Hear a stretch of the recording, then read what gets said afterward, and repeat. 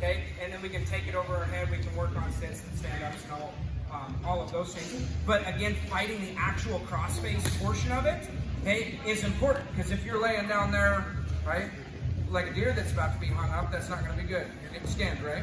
We don't want that. You wanna make sure that you're keeping your arms out. And so, you know, just in general, the cross-face position, okay, as he's, you know, as he's going elbow on the outside, whether he gets it or not, okay, I'm taking my head and I'm going into the cross-face position, right? And I know it kind of seems easy, like, okay, I'm gonna take my head away and maybe try to peel it off there, but as, again, same thing as the half, right?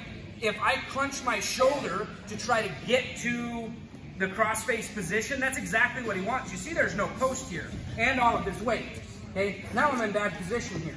Okay, so again, we got to make sure that we're attempting to be nice and wide, okay, and using the strength of your neck to go into it, okay, and a wide base with your hands. So again, as the cross face comes, okay, even here is I'm going to take my head back into it, and I'm making sure that my hands and my shoulders are getting nice and wide.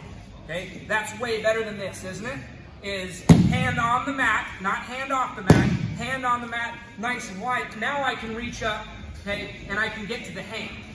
Okay, once you have control of the hand here, okay, it goes over your head. Right? Now this is easy, right? Now we're working just normal inside leg stand up, okay, coming out the back door. Okay, again, he cross faces, okay, I withstand it, back in, back in, back in. As I take it over my head, maybe it's sit out position to here, right? All the way out. Okay, better to get to your feet.